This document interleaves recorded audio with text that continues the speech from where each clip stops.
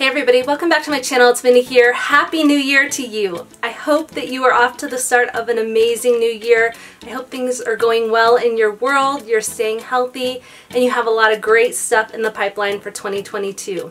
It's been a little while since I posted a video, and that's because my community where I live has gone through a series of devastating fires that damaged and destroyed over 1,000 homes. These fires were not up in the mountains where it's dispersed. They were in a community that is densely populated, and over 1,000 homes were lost. It has been devastating for people that I know, colleagues, families that we are close to, and for that reason I haven't felt comfortable coming on and putting on a smile. What's been magical, incredible through this tough time is that this community is coming together. It has been a tough time for people. I can't imagine what they're going through. But it's amazing when you go to individual GoFundMe accounts and see the generosity that people are willing to put forward. I've seen people donate hundreds, thousands of dollars to people that are suffering, and to me that's just amazing to see. It shows me that this community is strong and that we're going to get through this. I know that we have a lot of very generous people in the fragrance community, and I hope you understand why I stepped away for just a week and a half or so to really get my mind right, to figure out ways that I can help through this tough time. I personally don't feel that in donating money, time, resources that you should ever expect something in return. But I also believe when you do generous, thoughtful things like that, that the universe has a way of bringing it back to you. So I just wanted to share that with you. Happy to be back. Happy to be talking about fragrance today.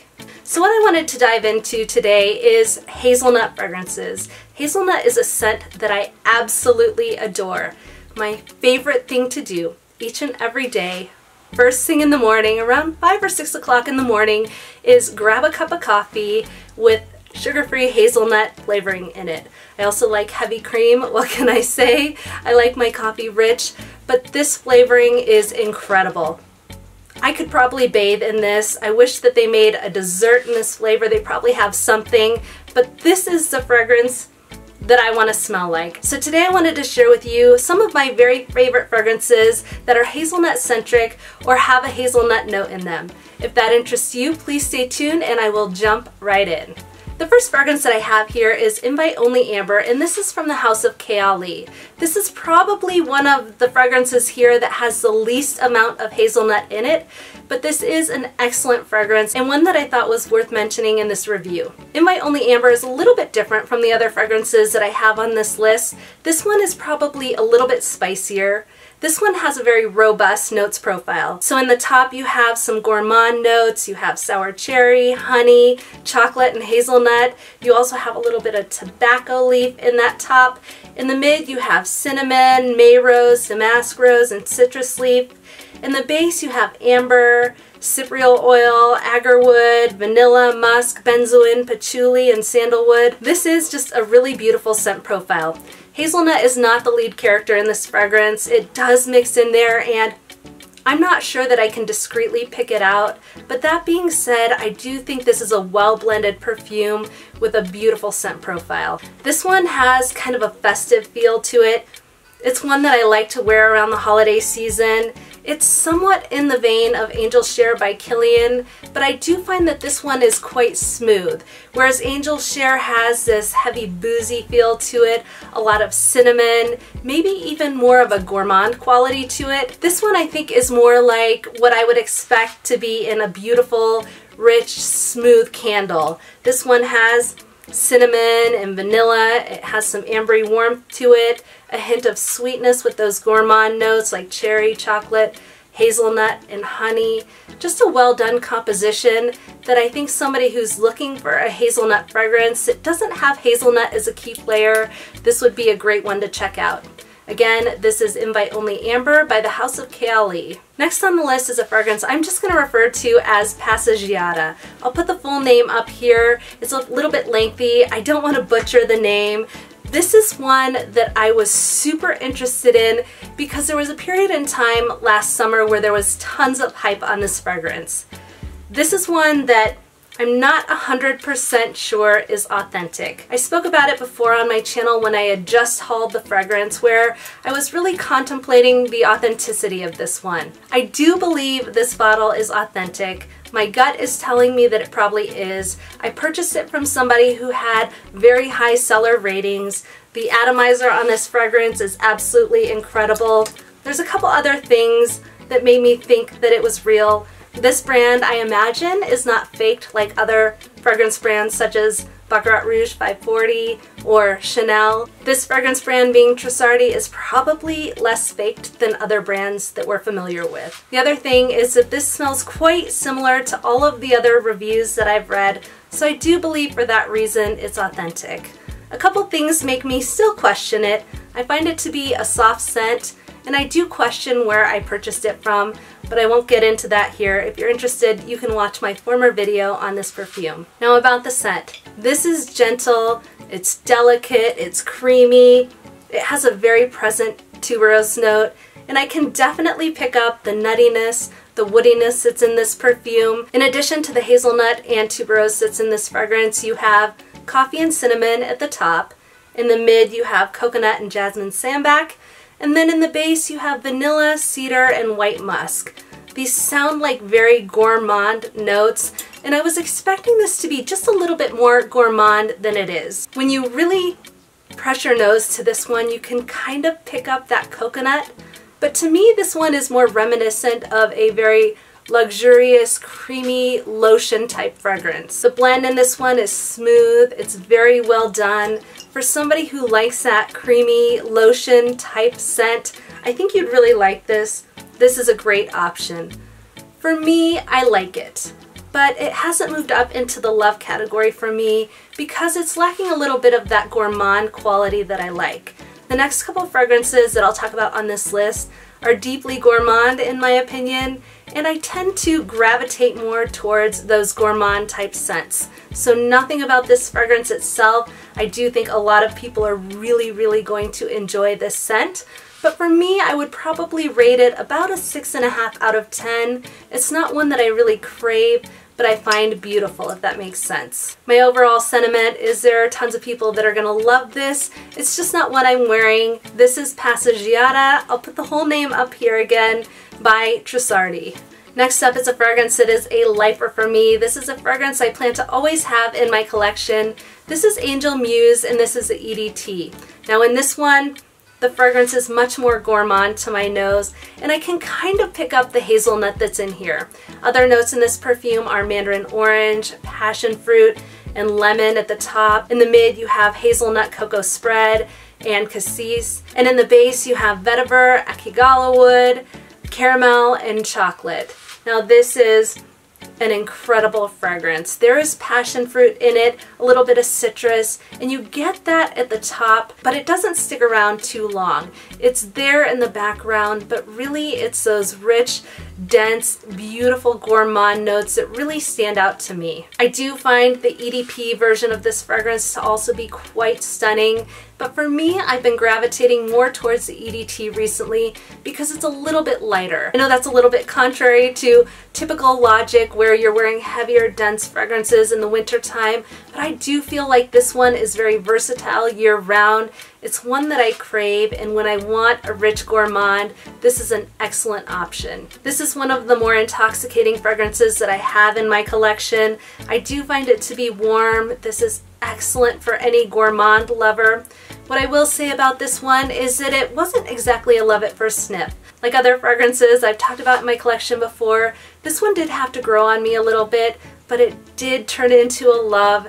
This is one I'll have in my collection for life if I can swing it. This is Angel Muse, the EDT by Mugler. Next up is La Vie Belle, and this is the Intense by Lancome.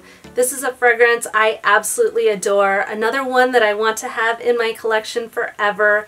This is a beautiful gourmand type version of La Vie Belle. In fact, this is probably one of the most gourmand from the collection. Yes, La Vie Belle Intensement has that raspberry that makes it very sweet and a little bit fruity. And I do find this one to be fruity as well. There's bergamot in here, orange, pear, currant buds. There's also pink pepper. This fragrance has a lot of the typical notes that you might find in the La Vie Belle DNA. For example, bergamot, iris, some form of jasmine. You also find pink pepper in a lot of the La Vie Belles. What makes this one stand apart from the others is those base notes. There's hazelnut and whipped cream in the base, and it just makes this one so rich, so beautiful, not too gourmand, not too sweet, but it definitely has some sweetness to it. And I think a lot of people that like the original La Vie Belle are probably gonna like this scent as well. This is nutty, it's sweet, it's cozy, it's warm.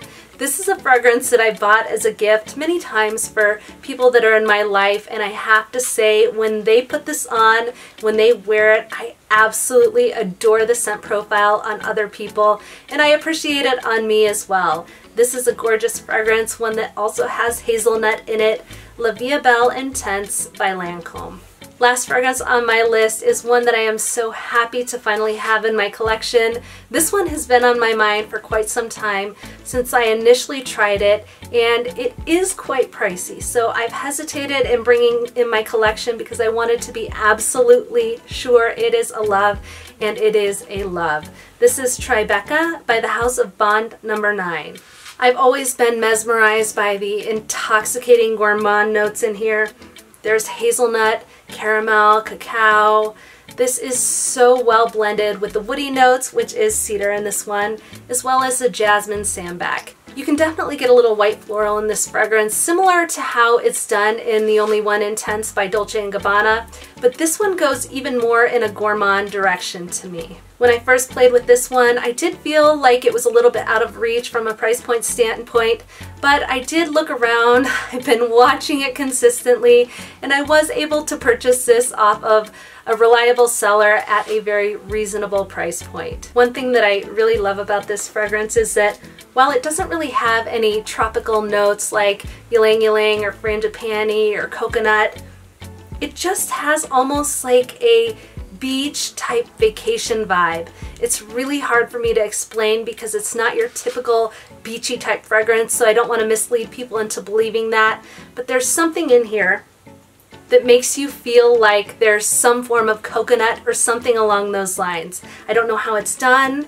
The notes listed are cacao, hazelnut in the top, there's jasmine sambac and cedar in the mid, and then ambroxan, caramel, and moss in the base. So my guess is that somehow that ambroxan is giving it a little bit of that salty type vibe, but I just love the way it's done here.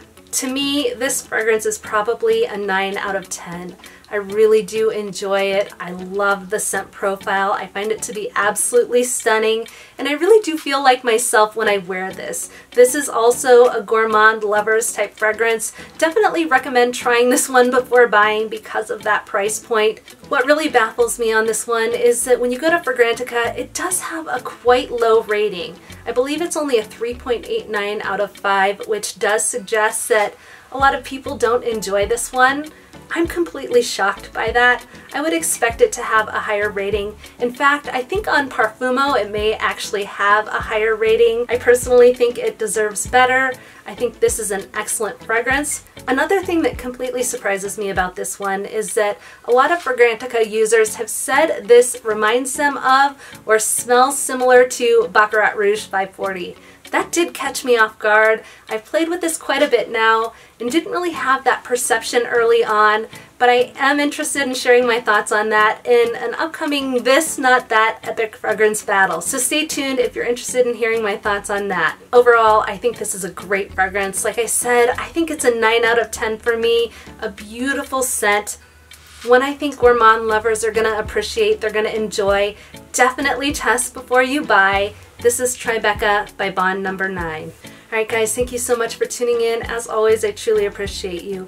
If you enjoyed this video on hazelnut fragrances that I have in my collection, please go ahead and give it a thumbs up and consider subscribing to my channel. Thanks to those of you that reached out just to check in to see how I was doing. It's been a little bit longer than usual since I posted. It means a lot to me that you care. If you're interested in learning a little bit more about the Marshall fires that came through Boulder County, I'll link some information below. I hope you have an amazing rest of your week. I hope you have a lot to be grateful and thankful for. And until next time, I'll see you soon.